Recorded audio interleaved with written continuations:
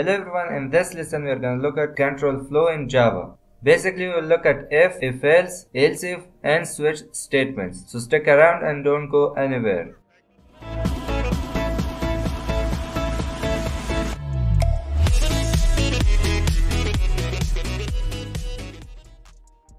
Welcome back. Now the structure of if statement is something like this. We have the if keyword and also in front of that inside the parentheses we have the condition, and whether this condition is true, now these statements is going to be executed. Very easy and simple, and if you look deeply it's almost English. And now if this condition is not true, if this condition is false, this block of code is not going to be executed. It comes to the else part and execute all of the codes or statements which are written here.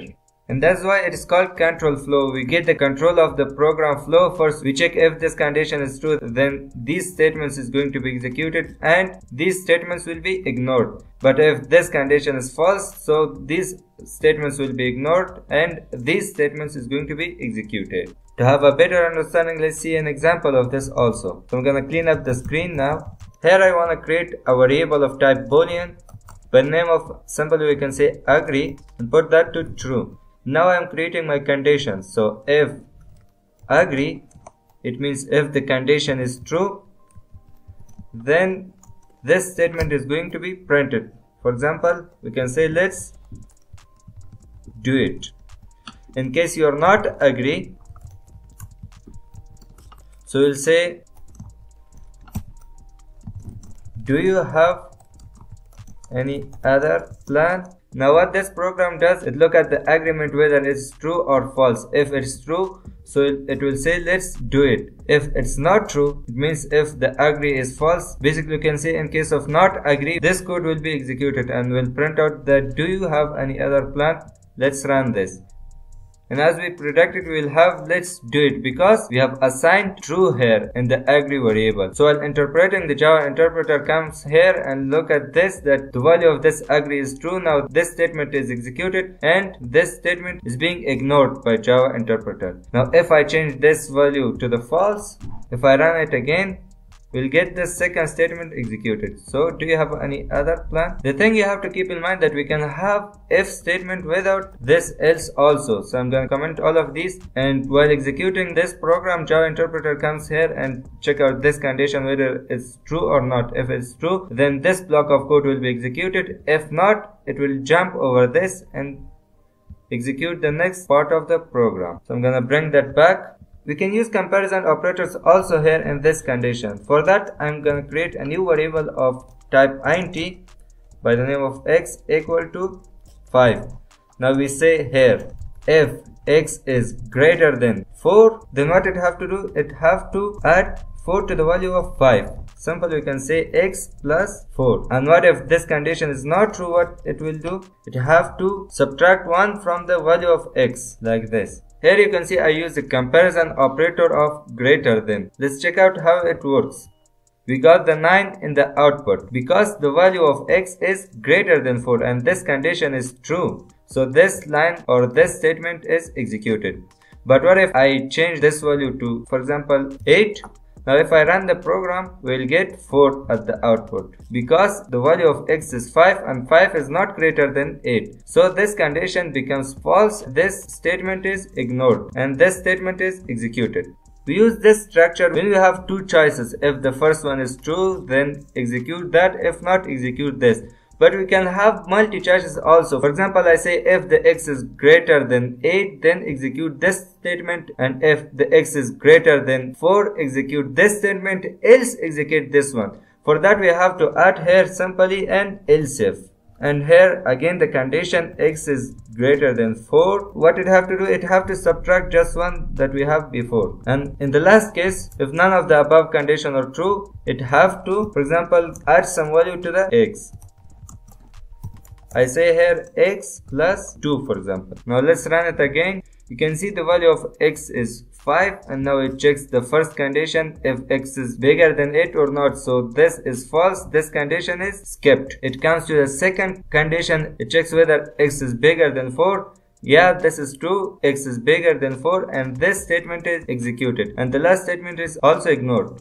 Now if I change the value of x to for example 2, now the first condition is also false and the second is also false, then it comes to the final one and there is no checks because the above conditions are false. Here this statement is executed like so. What it does, so the value of x was 2 and this statement add 2 to the value of x. Now 2 plus 2 is equal to 4 and we got the right result that we want. And the most important thing, we can use else if for as much conditions as we have. Now this structure is not that much hard, but it wants a little bit practice, so you have to work on it to have a better understanding of all of these lines of code. Now the second control flow structure that I want to talk about is switch. The structure of the switch statement is something like this. Here we have the switch keyword and also in the parenthesis in front of that we locate here the variable, not the condition. We cannot add any condition here in the switch statement. And in the switch statements we have different cases for this variable. If the case or if this variable is like this, then do this thing and then break the program. What does it mean? If this case is true, then this statement is going to be executed. To avoid the execution of the down lines of codes, we have to break the program and this break keyword will stop executing the rest statements of the switch statement and will be exit out of the switch statement. But if this case is not true, then it will check the second case. If this case is true, then this thing will be done and again the break concept is the same. And finally, when all of the cases are false, the default value, which is this one, this will be executed. Since there is nothing down there, we don't have the break keyword here. But if we have multi-lines of statements here in the default, we have to add one break here also. To give you a clear understanding, let's see this also in an example. Here in this example, I want to create a simple calculator which will done the 4 basic arithmetic operations.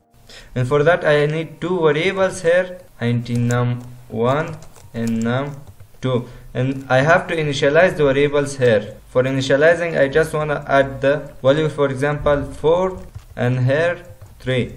Another variable of type car and I'll name this variable by operation.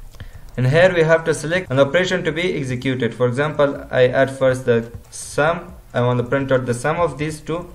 Now let's see different cases for this operation in the switch statement, like switch operation. And as I said, we are not writing any conditions. Here we just add the name of a variable for which we will see the different cases.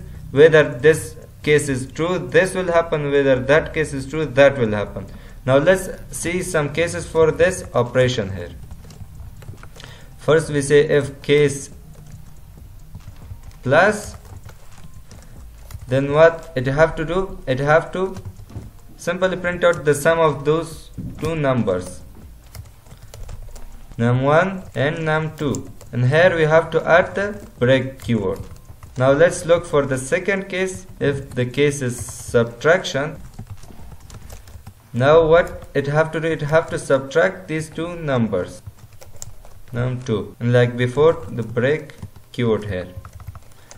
Now for case 3, if it's multiplication, so now it have to multiply these two numbers. Again break here. And if the case is division, it have to divide num1 on num2 and break. And at the end, if none of the above cases are true, then what it have to do? The default output would be, for example, you have entered invalid operation. Now let's see the program once more. Here we defined two variables by the name of num1 and num2 of the type int, and we initialize that with the value of 4 and 3. And down here we create a variable by the name of operation of the type car, and here we assign the plus basically at the beginning. Now we switch through this operation and we look at the different cases for this operation. Whether if the operation variable is equal to plus, then it have to print out the sum of those two numbers. If the case is subtraction, then it have to subtract two numbers. If the case is multiply, then it have to multiply. And if none of these cases are true, then this statement is going to be executed. Let's run it now. There you go, we have 7 in the output. So the sum of 4 and 3 is 7 because the case was plus here. So if I change this to minus, now we'll get the result 1 here. There you go. Because the first case is not true, then it is ignored. And since the second case is true, this statement is executed. And after that, this break gets us out of the switch block. Now if I remove this one from here, or if I just comment here this break statement, now we'll see what will happen. We'll get the multiplication also, because this statement is true, this will execute it, and we haven't said the program, the interpreter, to get out of this switch statement because one is executed. Then it think this is also belong to that, and this case is executed also. After this case, it looks at the break, and then the Java interpreter break the block of switch. Hope you got the point and the importance of break keyword. Now if I add a character, an invalid operation, for example, I want to see the modulus. If I run this, since we don't have any case for the modulus, it says you have entered invalid operation. This also needs some effort and practice. You have to work on all of these, and hope you enjoy and learn something. Don't forget to hit the subscribe button and bell icon. Share the video with your friends. See you in the next lesson.